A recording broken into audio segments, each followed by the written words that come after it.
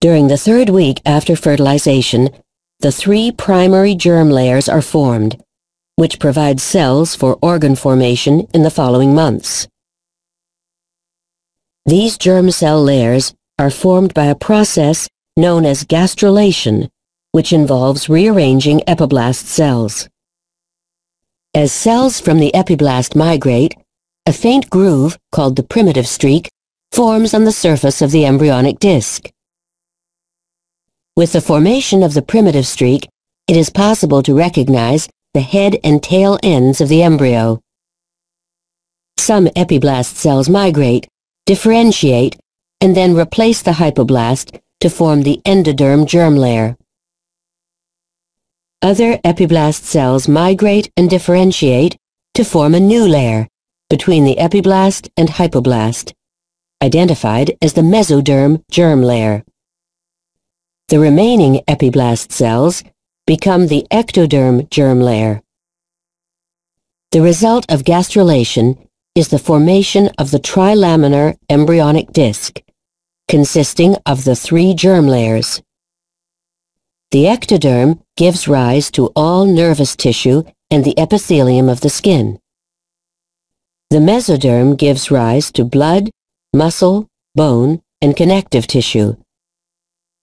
The endoderm forms into the epithelium of the gastrointestinal tract, the respiratory system, and many organs.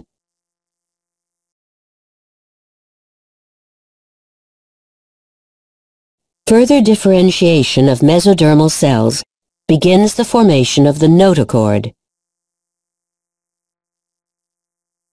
The notochord is important in starting or inducing the specialization of other cells, including those directly above them, called the neural plate.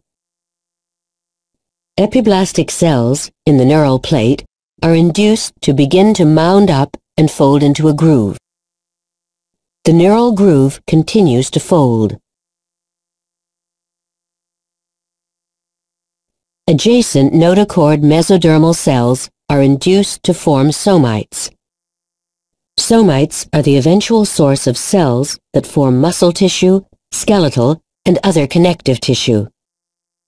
The neural groove completely folds inward to form the hollow neural tube. The neural tube arises and its cells eventually develop to form the brain, spinal cord, and other parts of the nervous system.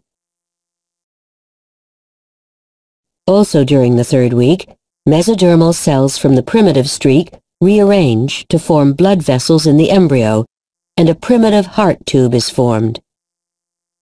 Continued development of the chorion results in the formation of the chorionic villi, projecting into the endometrium to form an exchange area called the intervillous space. The maternal blood vessels and fetal blood vessels remain separate, so maternal and fetal blood do not normally mix. However, oxygen, antibodies, nutrients, and waste products are all exchanged via the intervillous spaces.